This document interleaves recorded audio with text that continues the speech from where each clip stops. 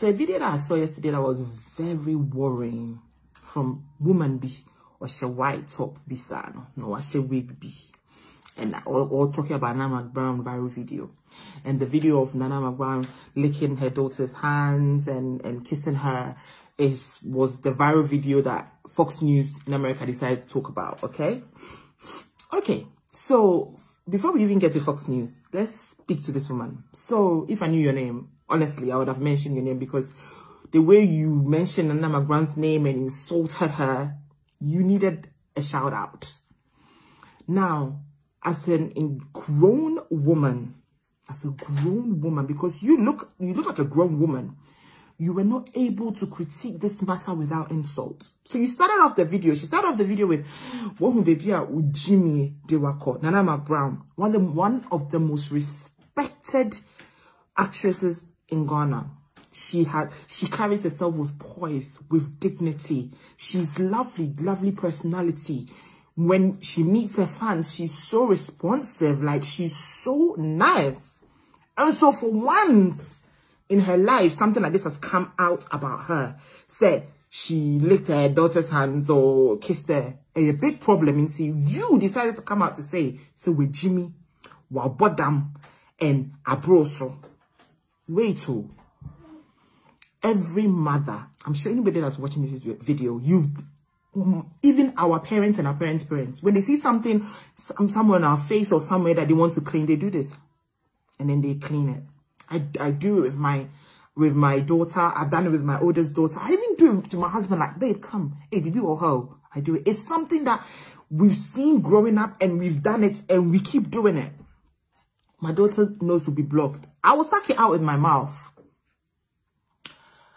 I will kiss her. If I'm eating, the 9-month-old will come. She will crawl. She will hold something. She'll get up. No, don't start to meko. I'll lick her hands. This just happened to come on social media, and all of a sudden it's like, as a namani ubi anaswa bibi. It's like we're committing a criminal offense. Now, by now, you see, your video showed that you have a personal problem with Nama, whether you know her or not. Exactly like how that Framer girl did to Emilia Brobery. You have a personal problem with her because you didn't critique her in any way. There was no critique or nothing sensible to pick out of that video. And you said some stupid people will come and talk because they don't want to listen sense. What sense did you speak in your video? Zero. You insulted and personally attacked her. And the problem with us Ghanaians is that we are not able to attack a message without attacking the person personally. With Jimmy Wabodam. I mean, him said Nama with Jimmy Wabodam answer your video. I never knew, say, or Jimmy Bia, Akodru baby. Because she's one of the most respected and most loveliest actress we have in Ghana. In her, when the bani 1 year, I think the Kumasi Okusi canteen be. And during that, she thanked her husband. What is wrong with that? In the woman's video, she says that.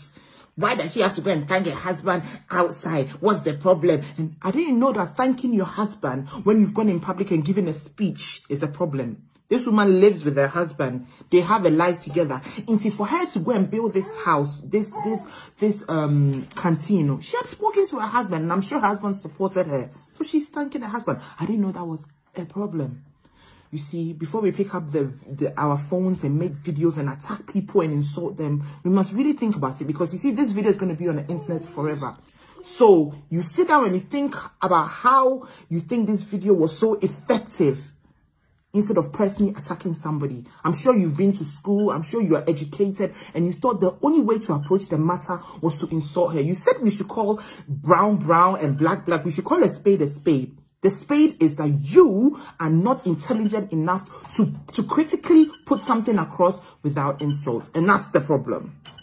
Listen, until you've lost pregnancies before, until you've been struggling to get pregnant before, you will never understand the joy of a woman that has given birth after so long, after the same Ghanaians have criticized her. Through her pregnancy, she didn't put it out, but when she did put the pictures out, people were talking. If Nana McBrown hadn't have put the pregnancy picture out, the same people will be saying, "Hey, and on him there, I know being a woman, I know, and no the abase and ba wank wank."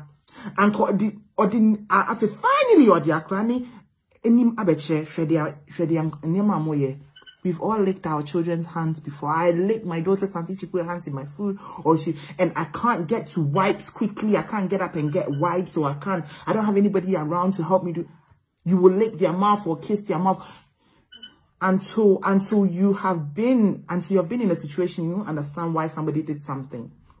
And even if it was overdone, is this the biggest news? And Fox News making noise about it, that is the most viral video. There are viral videos of women kissing their dogs licking them in their faces and stuff. Love is blind. This girl with her wine, she gave the wine to the dog, and the dog licked the wine and she drank it. Excuse me, you're talking about disgusting things, and our own children, we're giving our children germs because she's licking that. Come on. I mean, the news is not even news for it even to be a problem. But you, this woman, that you felt that the only way for you to come across was to insult Nana mcbrown, shame on you. Shame. If you see, the only thing you proved in your video is that you were a bitter woman. You have some sort of jealousy towards Nana mcbrown for whatever reason it is, and you just showed it to the public. That's all it was. Yabre ni Ghana, who you say abwe? Why you say abwe? Who you say abwe? Why you say abwe? Aden, can we not attack a message critically, intelligently, without insulting somebody and personally attacking them? Can we not do that? Ah!